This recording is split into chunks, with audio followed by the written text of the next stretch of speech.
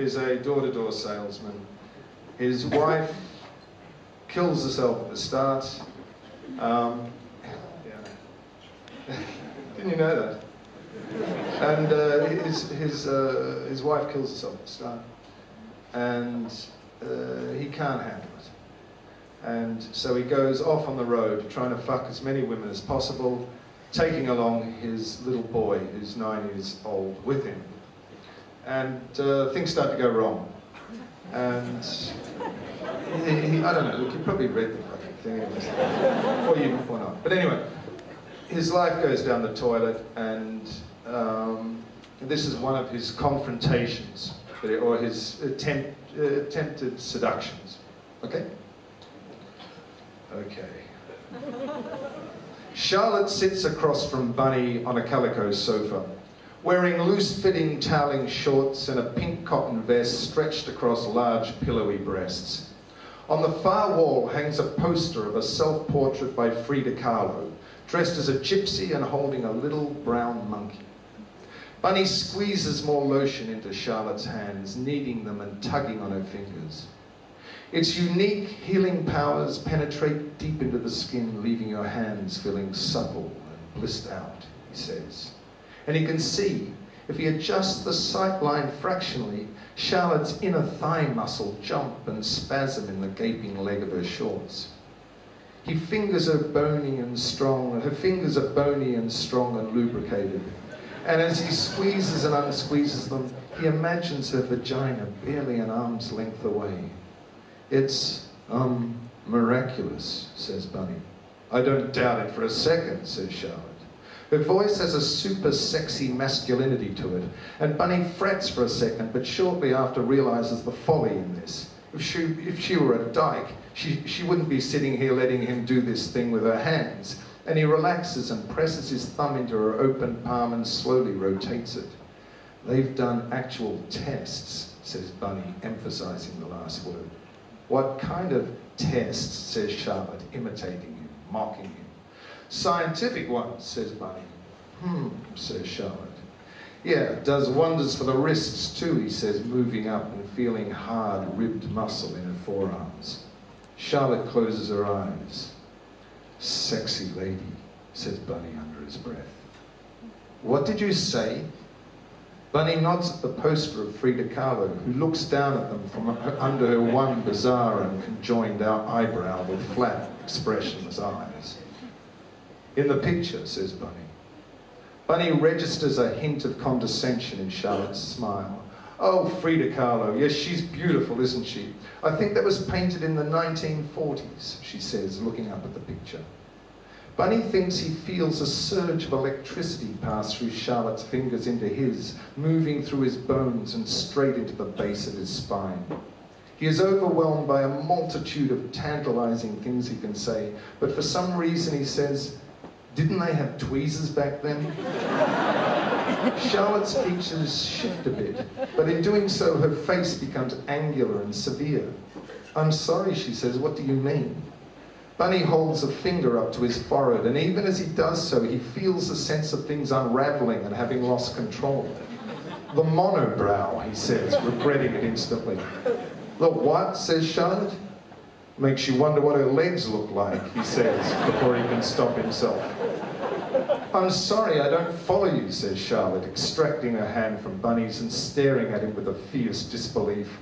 I can see why the monkey likes her, he says, jamming a knuckle into his mouth. Charlotte leans forward and connects with Bunny's eyes. I don't know if you can follow this, but Frida Kahlo was involved in a terrible accident that left her severely handicapped. I think she was hit by a truck, if you must know. Bunny picks up a towel and wipes the excess moisturizer from his hands. He feels disorientated, and he can almost see the words as they tumble from his mouth, as if someone else was filling in his speech bubbles. Someone with a deviant love of catastrophe. Really? Well, to be perfectly honest, I find the picture a little depressing. But what would I know? Still, if she painted it with her foot, then effortlessly and seamlessly Bunny says, speaking of which, I have a sensational balm that is just heaven for the tootsies. May I call you Charlotte? Charlotte looks at Bunny, her head angled as though she were trying to decode the anarchic scribblings of a child. "You can call me Bunny," says Bunny, and he waggles his hands behind his head like rabbit's ears. A low, unpleasant chuckle escapes Charlotte's throat, and she says, "You're kidding, right?" "I'm deadly serious, Charlotte." "That's the kind of name I'd give to my rabbit." Charlotte softens and despite herself smiles and says, "Yeah, rabbit." Bunny sees the super-toned muscle in Charlotte's thigh twitch, and he thinks he sees, carried on the happy ozonic air, golden sparks of love jumping out of the legs of her pink toweling shorts. Emboldened, Bunny leans in and wiggles his eyebrows and says suggestively, "Well, Charlotte, you know what they say about rabbits." "No, I don't." "What?" "Well, they're, well, you know." "No, I don't know what they say." And then Charlotte adds something that sees the entire episode slip through Bunny's fingers like the string of a child's fly-away balloon. "Does this routine actually work on the ladies, Bunny?" Charlotte waggles her hands behind her head, mocking him, and Bunny feels a spike of umbrage worm its way through his bowels. "You'd be surprised," he says, and before he can check himself, he winks at her. Charlotte shrieks with laughter and says, "Did you just wink at me?" Bunny thinks, "Did I?" Then feels her laughter scrape its fingers down his spine. "Well, I might have," he said. "Or I might just have something in my eye." "What the fuck?" he thinks. "What the fuck?" Charlotte howls and cups her hands over her mouth, then points at Bunny and shouts, you are beyond belief." "Oh, so I've been told," says Bunny. "Where have you crawled from? The tar pits?" "The what pits?" "You should be embalmed and have a sign hung around your neck saying, 'Extinct.'" "I resent that," says Bunny. "I take personal hygiene very seriously." But even as he says this, he can sense the faintest odour of flophouse sweat rising from his armpits. Not stink, extinct, like a dodo. "Whoa, steady on," says Bunny, and with a kind of wounded awe watches Charlotte's features vulcanise before his eyes, the dry blonde hair taking on the appearance of a steel helmet, and her eyes a fierce, warring, metallic sheen. "You ridiculous man." "Hey, I'm just trying to do my job here." "You sad, ridiculous little man," she says. "What is this? Jesus," says Bunny, and he grabs handfuls of beauty samples and throws them into his case. Then Charlotte's face changes again, and without warning she puts her soft, greased fingers over Bunny's hand and says with a fair approximation of genuine concern, "Oh, I'm sorry, Mr. Munro. I've gone too far. I've wounded you. That wasn't fair." Bunny feels a sudden and excruciating pressure on his bladder. He holds up his hand and shakes it off as to ward off further comment. "No, it's all right. I just need to use your bathroom." "What?" says Charlotte.